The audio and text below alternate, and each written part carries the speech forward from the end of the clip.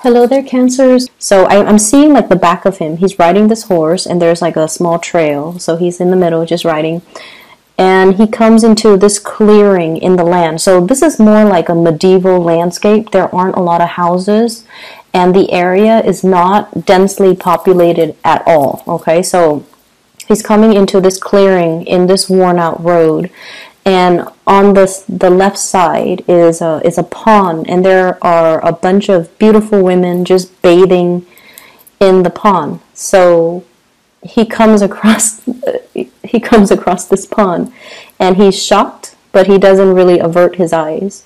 He's looking at the women bathing in the pond, and none of them are noticing him. Like they're playing in the water, bathing, gossiping, and they're not really noticing him. So that's where everything just stops. So what this is telling me, or bouncing your step because of this attraction, it's almost like it's an attraction that makes the mundane activities that much more magical because of the other person's presence. That's what it feels like to me. I mean, he's walking along this really it's a road, and there's nice scenery and nice landscape, and he doesn't mind it, and he's the horse is just walking at a brisk pace, but it's still walking, it's not galloping. He doesn't have anywhere urgent that he needs to be, and so I feel like seeing people again, seeing civilization, seeing especially a bunch of beautiful women, it's a refreshing sight. So I definitely feel like you could also be surrounded by a bunch of potential suitors, is what I'm seeing, like a lot of potential suitors, or you're attracted to somebody who, they're really capturing your attention because of the way they look, because of their playful energy, their attractiveness, or things like that. Okay, so stepping away from that image, let me just talk about the other things that are coming up. I do feel finances, everything looks really good. Okay, so I'm not going to stress too much on that. If there are issues that come up, then I'll talk about it. But finances looks very stable. I mean, you're at a point where I feel like financially, you're able to afford luxuries. You're able to give, money away, lend money to people that need it. And you're even able to invest in things like the stock market, buying and selling. So I feel like, finances looks really stable, looks really good. And I wouldn't say, you're swimming in money, but I feel like you definitely have certain luxury items that you could afford, and you have money squared away in the bank account, and you have investment opportunities that you have undertaken that are bearing fruit. Okay, we have here the harvest. We have you feeling very emotionally happy with the Queen of Cups. So the harvest is the Seven of Pentacles, okay? Waiting for the harvest, so like investment opportunities panning out very beautifully. And we also have you giving money away as well. So this is a card, Six of Pentacles, a financial windfall, or even giving assistance to somebody, okay? So I feel like finances, it's not anything that I need to worry about. Compared to like last year, you're in a really good space right now. You have built up your financial foundation and things look really stable. Some of you are in a relationship though, with someone who's a little bit demanding. That's what I'm feeling. And this person has very strong likes and dislikes. Very strong likes and dislikes.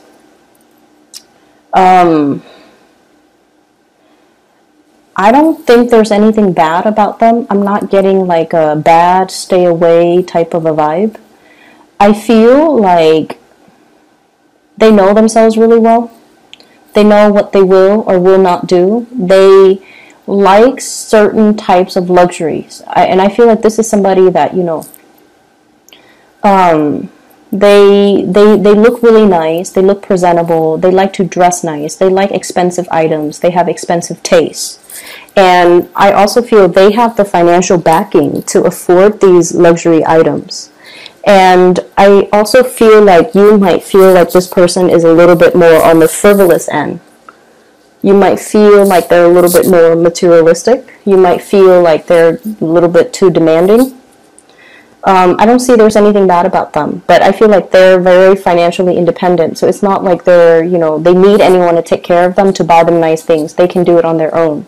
And because of that, there are things that they don't tolerate, and there are things that they will not do. So, and the image that I'm getting is, like, you could be at a restaurant with this person, and, if the food is not done to their liking, they're going to have the waiter send it back, okay? And you guys are generally very, very easgeing. You're not going to cause a scene at a restaurant and just say, like, you know what, waiter, I don't like this food. I feel like for you, most of the Cancerians that I've come across, especially, I feel like you're not going to let that. It's almost like you're not going to inconvenience, the chef, the waiter, cause a scene, ruin the ambiance over something as mild as, like, my food is not cooked exactly the way I want. But this is a person who's very picky, okay? They're willing to do that. And so I feel like, they're a little bit difficult to please, and they're a little bit fickle, and they just want things a certain way. So I feel like they've also done their fair share of the hard work of their struggles in their own lives.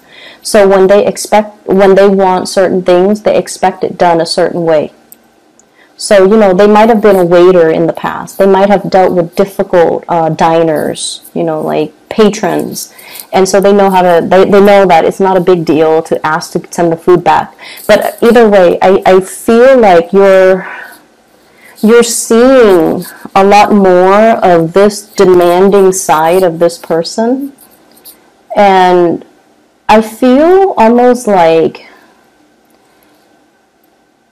you don't agree with it, but at the same time, I feel like you love this person, you care about this person, and you're courteous. And so you're not going to, call them out on it. But I feel like this could be a precursor. If this is not addressed, it could be a precursor towards something, towards the same situation, for example, could escalate at a later date, like in 2 months, in 3 months' time. So if you're out in public and you feel like, their behavior is a little bit embarrassing, or I don't want to draw attention to us, how do I talk to this person so that they don't do this next time? Wait until you're done, and wait until you're in the car and you're going somewhere else, or you're in the parking lot, and then just tell them, I wish you wouldn't do that, okay? And then give them whatever explanation you want. But I feel like what would go really, they're very stubborn, so I feel like you have to do more of an emotional appeal with them, okay? So if you were to tell them, if you did that, it's kind of an inconvenience to the chef or to the waiter. They'll tell you, well, I used to wait tables, and that to me is not a big deal. So how do you refute that, right? So that's why you have to do an emotional appeal to them. You can just tell them, like, I feel a little bit embarrassed when we draw that much attention to our table, to ourselves when we're in public. So please don't do that next time. They're going to be receptive towards it, okay? Because I know you guys, you're very under the radar. You guys don't like that attention.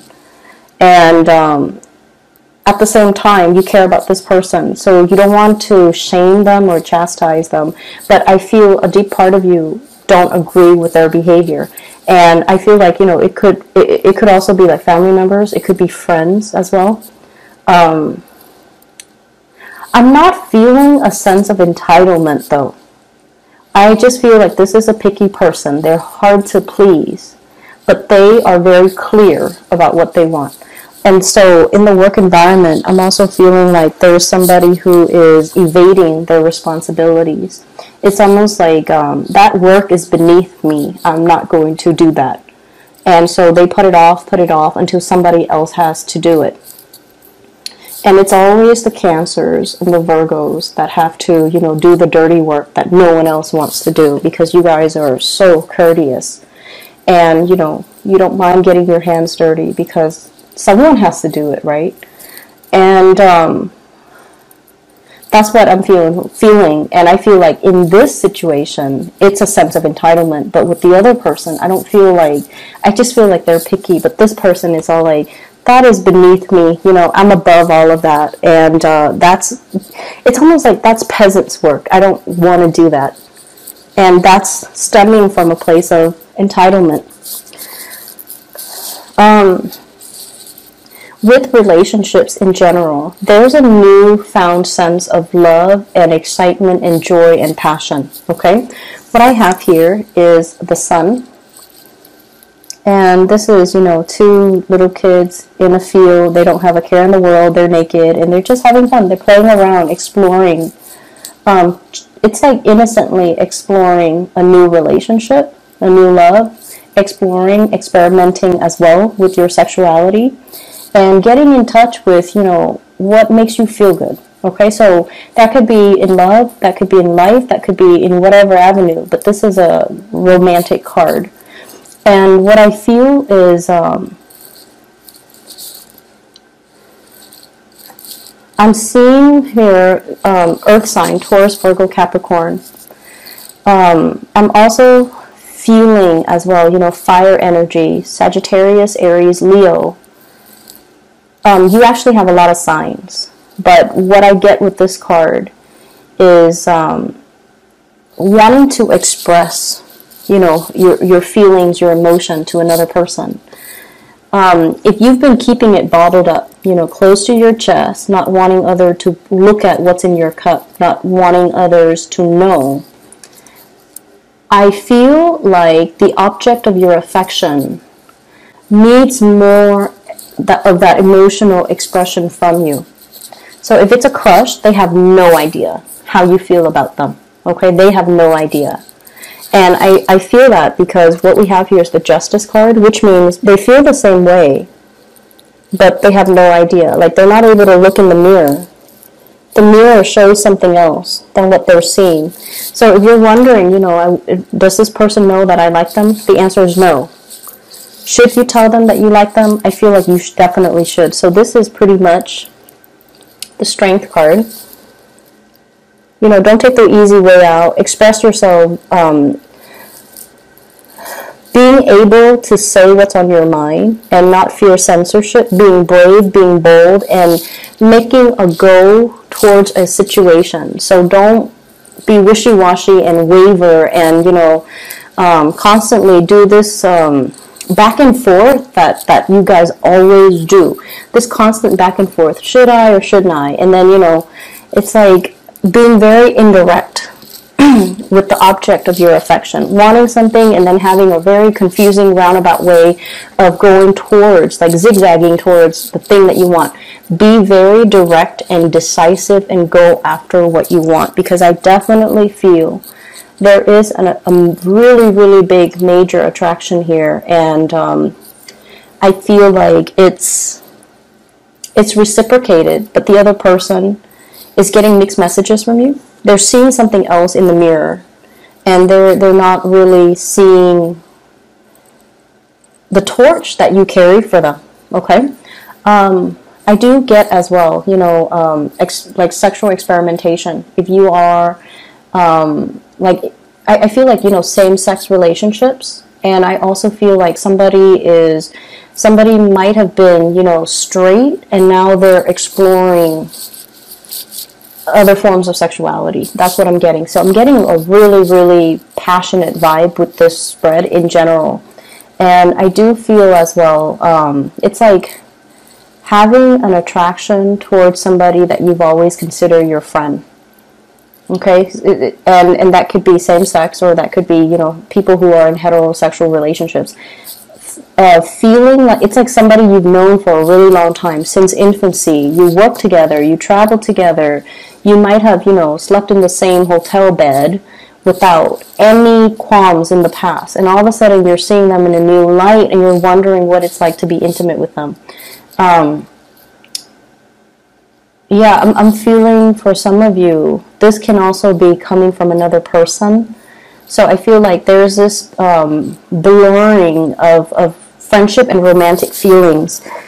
Feeling something very deeply for a friend or somebody that you just met, you've always had a platonic relationship with.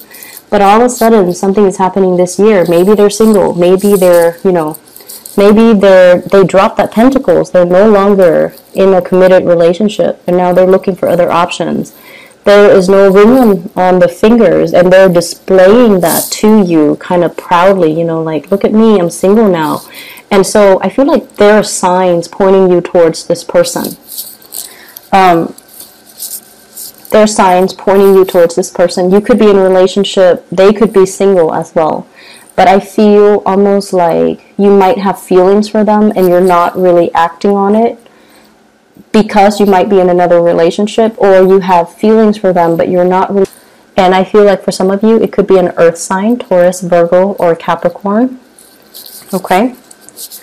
I have all kinds of signs, but that's what it's really lining up with. I also have a Libra with the Justice card, and a Leo with the Strength card. So Taurus, Virgo, Capricorn, Libra, Leos. There are just a lot of people in the picture. So I feel like, it seems to me like you're looking for people who are a little bit more fun, who don't take themselves as seriously, who are,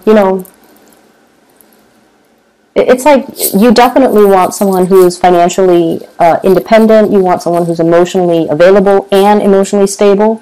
But I feel like you want to explore. You want to, kind of like cast a wider net so that you can meet people from all walks of life and see what the best fit for you would be. So I feel like you're stepping out of this sense of timidity and conservatism. Possibly some of you dating only the opposite sex. You might be experimenting with same-sex relationships, for example. And then for others, stepping out of dating people in your geographical location, or even, exploring with interracial dating or interracial relationships, or even stepping out of your comfort zone geographically. Okay, so I feel like it's a really, really good groundbreaking type of week for you guys. Finances looks really good, like I mentioned. So I feel like, things are just really phenomenal. One last thing that I'm going to end this with. I have the Two of Cups and the Two of Pentacles. Juggling two people. So you might even have two people that you are just deciding between, and you feel like both of them might be your soulmate. It's almost like you have really strong chemistry with one person, whereas the other person you have really strong passion towards, but lack of compatibility. So whatever that combination might fall, I feel like there are definitely two major people that you're contemplating between. And I don't feel like you need to make a choice.